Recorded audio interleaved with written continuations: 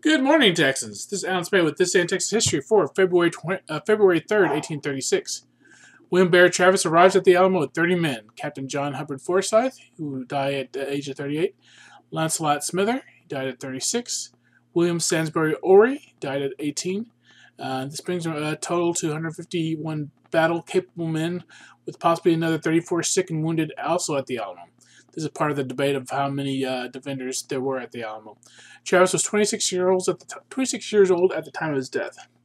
Juan, Seguin, aged 29 at the time, rode into the Alamo with William Barret Travis. Among the defenders who died with Juan's cousin was Damasio Jimenez, and Damasio had a couple of cousins there, Gregorio Esparza and Toribio Lozoya, plus Toribio Lozoya's brother-in-law, Elia Melton. Esparza was 34, Lozoya was 27. Both Toribio and Gregorio were joined in the Alamo by their wives and children, as did Almer and Dickinson.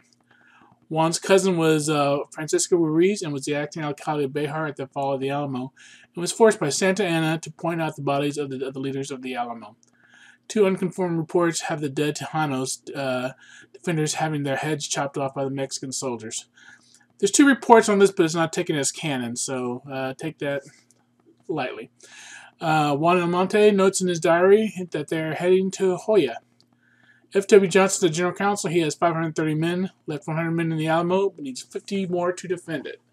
Imagine what those men could have done at the Alamo if they hadn't done the suicide march to Matamoros.